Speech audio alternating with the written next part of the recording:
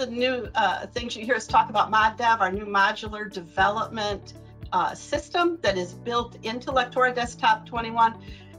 You'll be hearing a lot about this.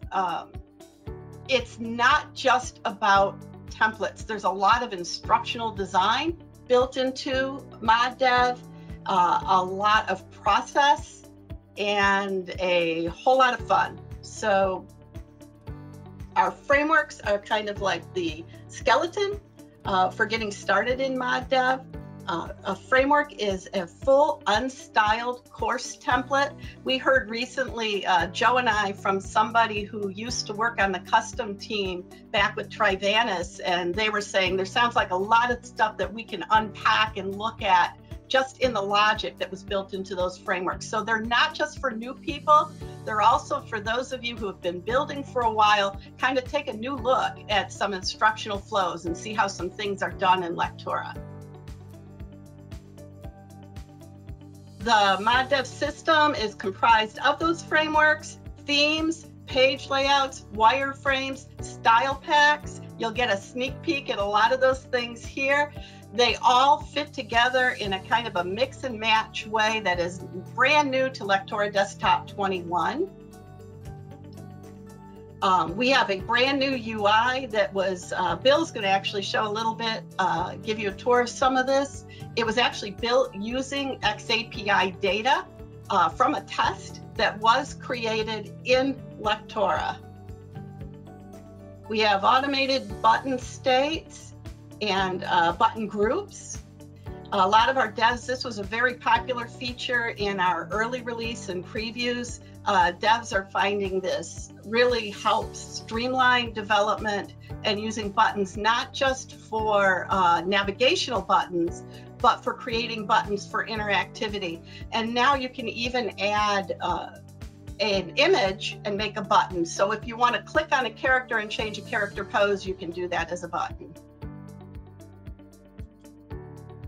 Scrolling action, this is really cool. Another favorite of Bill's. He's done some really amazing things using the action triggers that you can now build. Let me back up. When you scroll, you can trigger an action in Lectora. And that also has all kinds of interesting creative opportunities for gaming, for longer courses, longer scrolling courses in mobile. I'll let Bill talk about it because he's the one that's actually playing with it and he can speak to it much better than I can. Sync events, we have improved media event syncing, easier control of media actions. And you can now import custom palettes.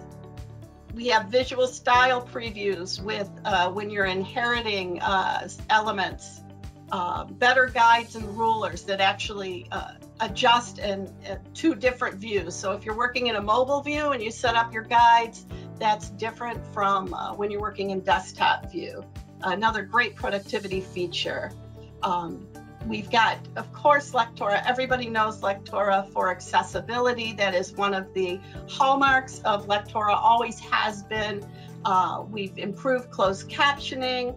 We have some better media controls where you can adjust the speed of your media play. Lots of other little details there. These are all available on our website, so you can dig in. Even better, you can get a trial and take a look at some of these features yourself. XAPI, Bill's going to be talking about the XAPI and tracking. It's amazing the way you can get to where you're actually tracking learner behaviors, not just what they're clicking on the screen. And one that final little element, a lot of people ask us, can you please bring back the mail to action in Lectora? And it's back. So you can now use this to solicit feedback or share course data or completion information. So the number one thing is you speak, we listen. We want to hear from you. We want to know what's important to you in Lectora. We're investing in Lectora, time, energy, and of course resources, because we want to make the best Lectora that has ever ever been available. And it comes from your feedback. So thank you. Thanks for being here.